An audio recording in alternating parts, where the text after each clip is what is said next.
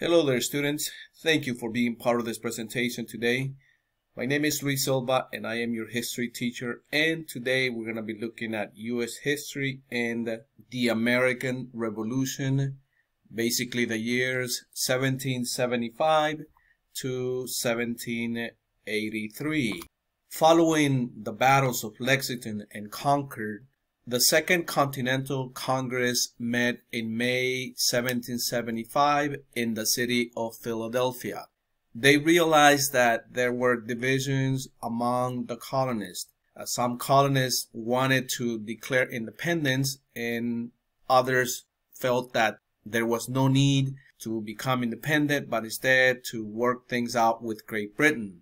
But the Second Continental Congress was able to organize the Continental Army, and they appointed George Washington as the commander-in-chief of the military. This is one of the reasons why George Washington actually became the first president, because he had gained prominence throughout the U.S. Revolutionary War.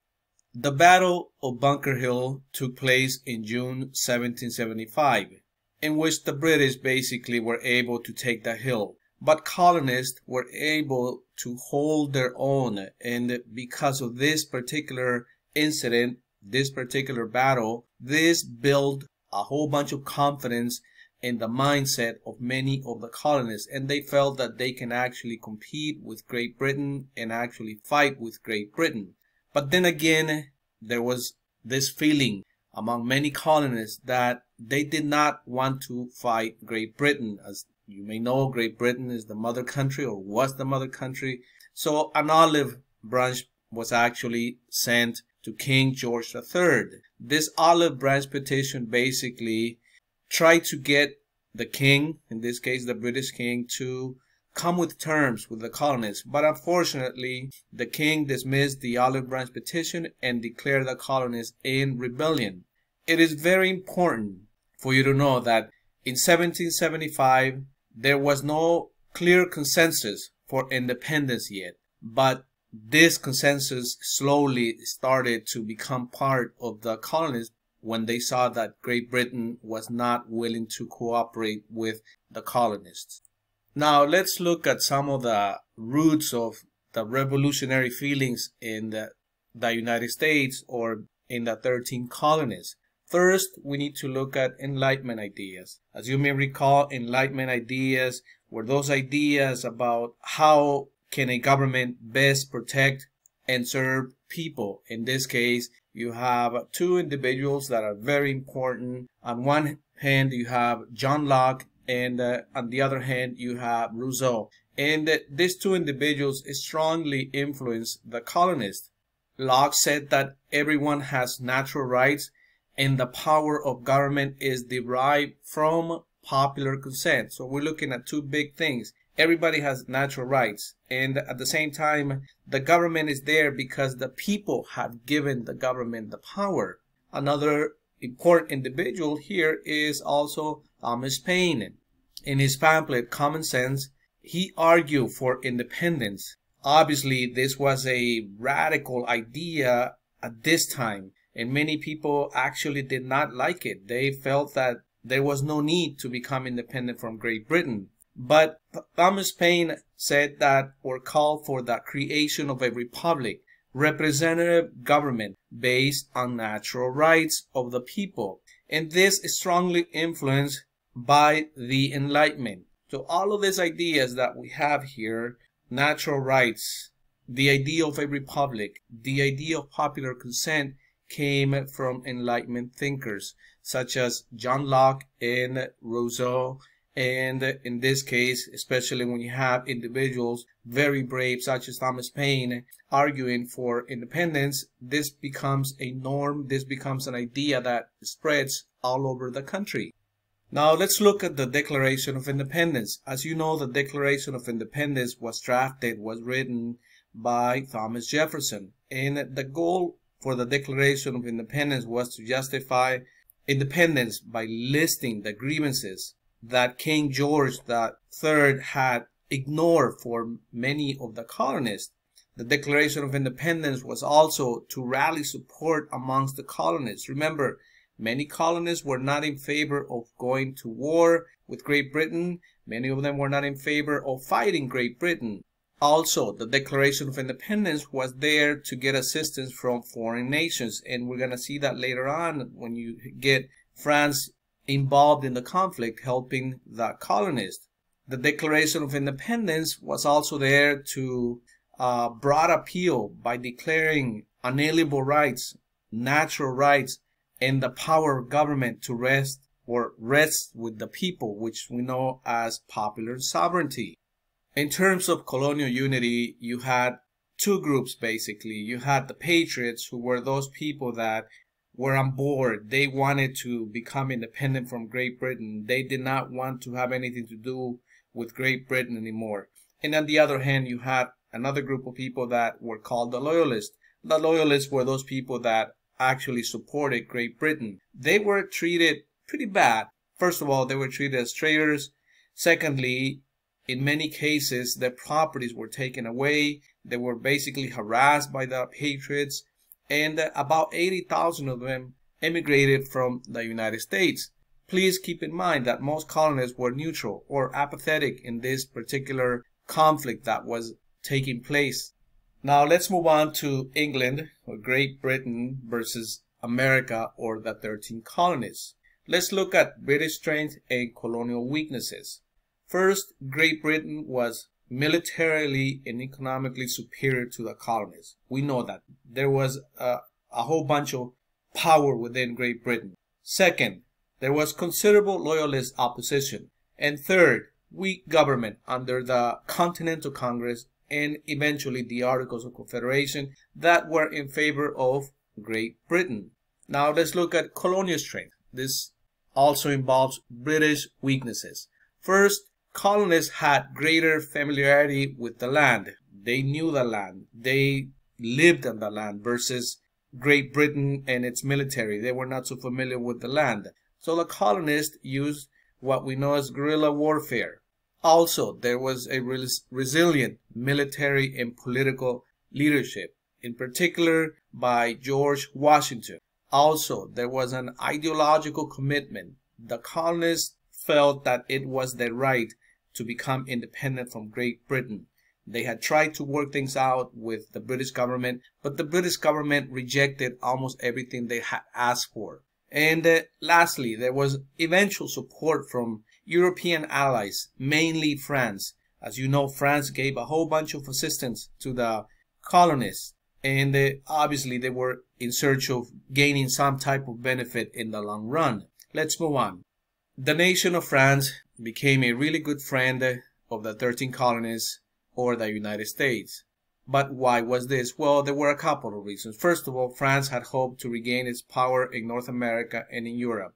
Among other reasons for France to support the 13 colonies was basically to put an end to the British mercantile policies, which meant that there was going to be free trade with the colonies. Also, France was caught up in idealism and the Enlightenment ideas. Please remember also that Benjamin Franklin helped to negotiate the treaty between both nations. There was a formal alliance in 1778 that followed the Battle of Saratoga, and France actually provided the colonists with money, weapons, naval support, and at the same time soldiers. But again, France obviously had its own agenda.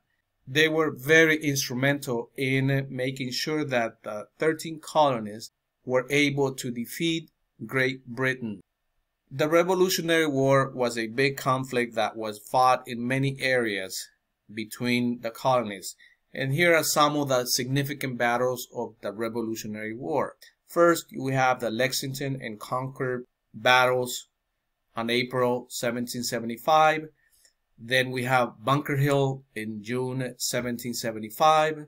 Then we have Trenton on December 1777, in which Washington crossed Delaware River and captured 1,000 Haitian soldiers.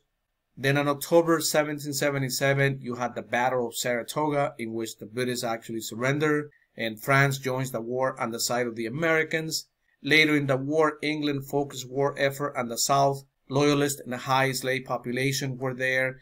In this case, the British thought that the Loyalists were going to fight with them, and also that many of the slaves were going to join the British government and fight the Patriots. But unfortunately for the British, this did not fare so well. Then there was the Battle of Yorktown on October 1781, in which General Cornwallis surrenders to American and French troops. And there was also a French blockade at the sea during this particular time period. These were some of the significant battles of the Revolutionary War. Please keep that in mind. We're not going to in so many details, but we're just giving you basically the dates that you can use in order to write a report. You can use in order to put together a full outline and comprehension of the Revolutionary War. In 1783, the Treaty of Paris was signed between the United States and Great Britain. Benjamin Franklin, John Adams, and John Jay headed to Paris to negotiate an end to the Revolutionary War. The Treaty of Paris was really important because England recognized the United States as an independent nation. And also, England recognized the boundaries of the U.S., and those boundaries would extend to the Mississippi River, to Great Lakes, and all the way to Spanish Florida. But the Americans also had to make some concessions, and some of those included the Americans had to respect the right of loyalists. You know, those people that fought on the side of Great Britain, the Americans actually had to respect them. Also, debts owed to British creditors would be paid off. And this is basically the end of the Revolutionary War, and that the United States actually became fully independent after this treaty. Now let's move on to the political impact of the American Revolution.